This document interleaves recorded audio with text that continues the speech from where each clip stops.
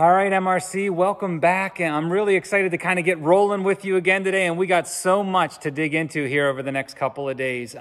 Yesterday, we really started to get into our study of Psalm 84. And if you remember, we really made it far, right? We only made it through one verse, but I think it was an important one. And it was a great place to kind of hang out and linger for a time. And I hope that you were able to continue to look at the scriptures and really reflect on them throughout your day. Yesterday, we hung out in Psalm 84, verse 5.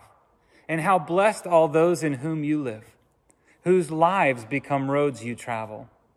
What we were talking about yesterday, and really over the first couple of days, is this building concept of the life-giving power of the Spirit that could be in us. We've been looking at this idea of all that could be if we could surrender to the will of God.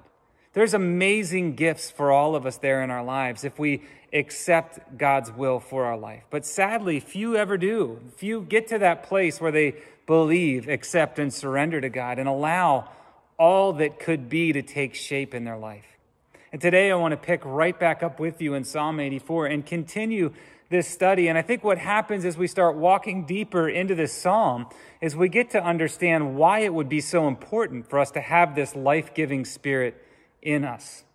We're going to see why guys like Paul will remind us over and over again and write letters back to their churches reminding their people, hey, you have Christ in you. We're reminding them of that over and over and over again, and they do that because life is hard.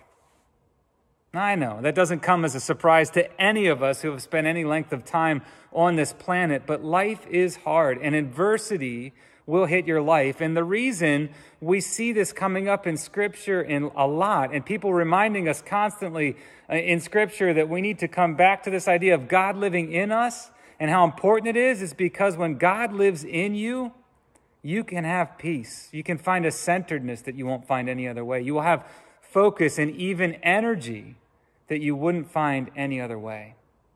You get that because the source of your life and your power and everything is this internal strength found from God.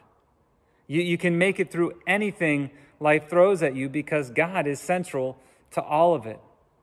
It's because God's living in you, and that can never be taken from you. So let's keep going here, and let's add verses 6 and 7 to this study we're in on Psalm 84. And how blessed all those in whom you live, whose lives become roads you travel. Here we go with verses 6 and 7. They wind through lonesome valleys, come upon brooks, discover cool springs and pools brimming with rain. God traveled, these roads curve up the mountain, and at the last turn, Zion, God in full view. So what do we see here? I think it's important for us to really slow it down and look at this. Well, what we're seeing is a life that's described as blessed because it's God-lived, right?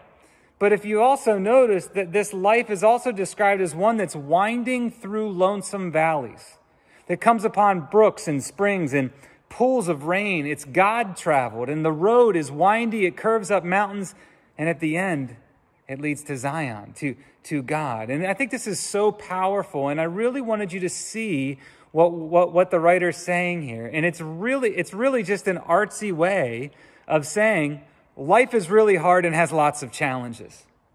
Do you see it there? See, it's a life of high moments, like the things that you like posting on social media. And it's also got its low moments, probably the things you're not sharing with people on social media. But we're all experiencing this stuff. It's a life of lonesome valleys. But it also has amazing moments too. It's a life that has its mountains to climb. And I don't know about you, but if you ever climbed a mountain, not all that easy to do. And when it comes to life, we all have these mountains in them, don't we? But I want you to notice that at the top of that mountain, after all the endless turns and winding roads of life, this God-traveled life ends up where? Looking at God. Zion right in front of it.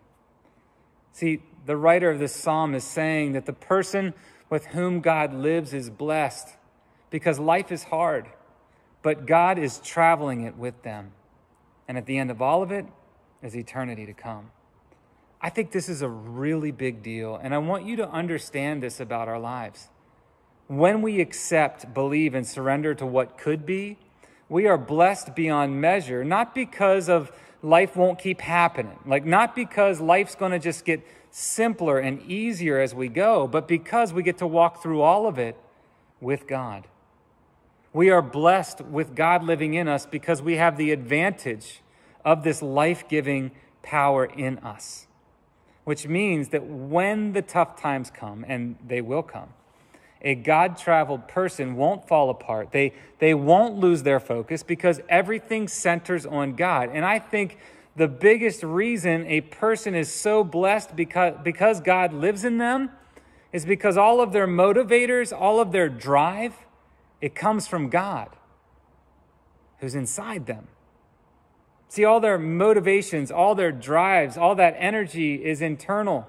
It's coming from an internal source rather than where a lot of people go for their motivations and energy, which is external sources, right? A lot of people look to other people, look to other things, substances, events, different things to go to find energy and motivation and drive.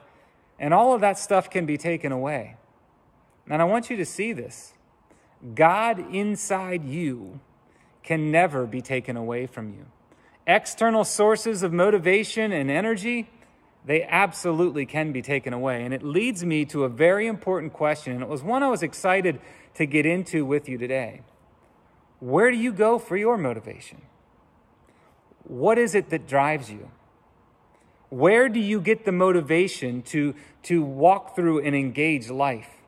See, for the person who has God living in them, they are blessed because they receive this life-giving power of the Spirit, and they're drawing their motivation from God in them. That's their power source. And frankly, it can never be taken away. And I think this is where so many people get in trouble in their lives, both spiritually and practically. They refuse to own their own development.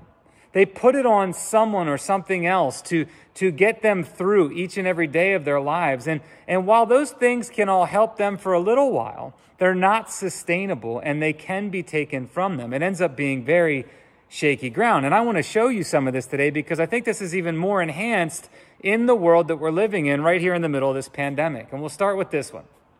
Don't laugh. I like to run.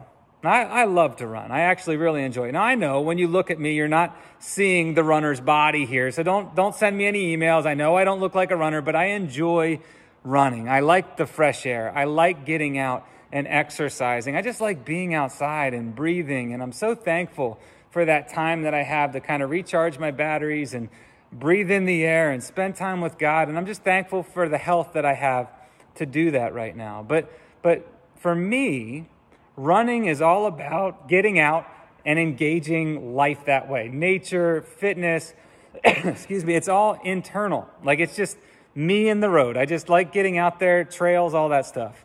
But I know a lot of runners, like the people that would call themselves runners, that wouldn't be me, you see that from my look, who talk to me and think I'm a little crazy because I'm not putting any races out in front of me to go run in. I know a lot of people would think I'm nuts because I don't run in many races. I don't see myself running many marathons or I don't think I'm going to the Olympics someday when I grow up.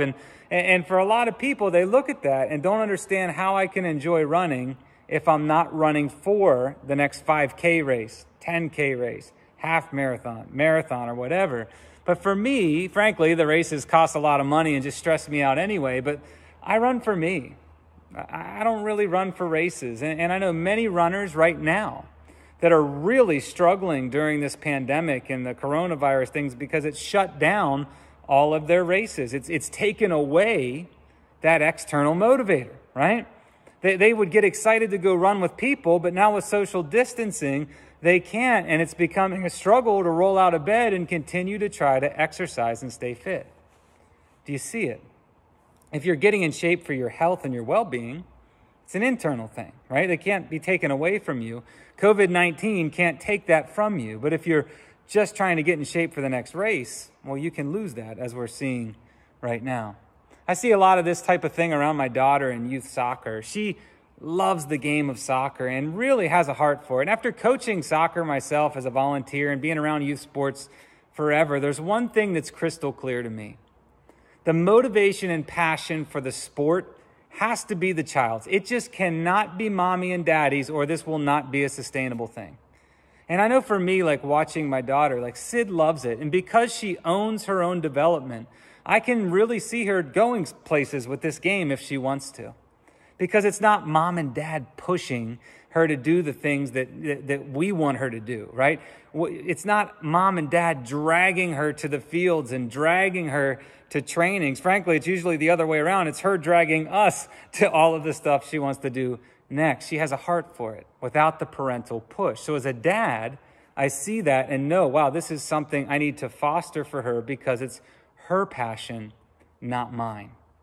So many children are playing soccer right now, or sports in general, because the parents are pushing them into it. They're dragging their kids to practices and trainings that they don't want to go to and forcing them to do things they don't really want to do. And those kids typically burn out and quit before high school. So I want you to see this. The motivation coming from within is sustainable, and it can't be taken away. If it's external, it's probably not going to last, and it can be taken away. See, I think we see this a lot in different practical ways, but you know what? We're seeing this often in our spiritual development, and today, in the middle of this pandemic, it really stands out to me. We all know men and women who talk about their need for small groups and community and discipleship classes. Now, I'm going to stop right here and I want you to hear me. I think all those things that I just listed are very good things. I think all of those things can enhance and strengthen your relationship with God. I think they're all good, right? But for so many men and women out there, they are not owning their spiritual development. They're relying on a small group or a discipleship built by the church to be their time with God for them. And while those things are good and can help, they are not and should not be your personal walk with God. Because what happens when this stuff is taken away? You know, this is sad when it comes to physical fitness, when the 5K race is taken away and we pout some and gain a little weight. And it's sad when it comes to a young person burning out on a youth fun sports game like soccer. But this is a tragedy when it comes to a person's walk with God. So I don't think there's been anything more frustrating for me in ministry than trying to encourage people to engage and grow in their walk with the Lord while watching their spiritual growth being stunted because they're relying on external things to motivate them to spend time with their Heavenly Father. And while they do that, they're typically labeling Ken and I as the guys who don't like small groups and don't like discipleships, all the while, by not engaging their Heavenly Father, they're missing out on all that could be. And they're not grasping that it was their Heavenly Father who loved them enough to send His Son to this earth to sacrifice His life in a horrific way so that we could all experience eternal life and also now walk in a free, personal, and intimate relationship with God. Can I tell you something? If you are not spending personal and meaningful time with God, you are not fully surrendered to Him. You are not experiencing all that life could be. If you are relying on external motivators to do things in life, to grow, if you're relying on external things like discipleships, men's groups, women's group, even regular Sunday morning in-person services to be your time with God, this is a challenge. If this is your relationship with God, you are now living in a time when that stuff has been taken away from you. You can tangibly see the result of what can happen. This stuff doesn't necessarily stay with you all the time. But when you love God with all your heart and are experiencing a life that is God-traveled, you don't seek external motivation because you realize that God is all you need. Everything else, Sunday morning services, small groups, fun church activities, discipleship classes, all of it, that's all just a bonus because you have accepted what could be. And what could be is God living in you. So we'll see you tomorrow as we talk about this number one priority and desire that builds as you live a life fully surrendered to God. See you tomorrow.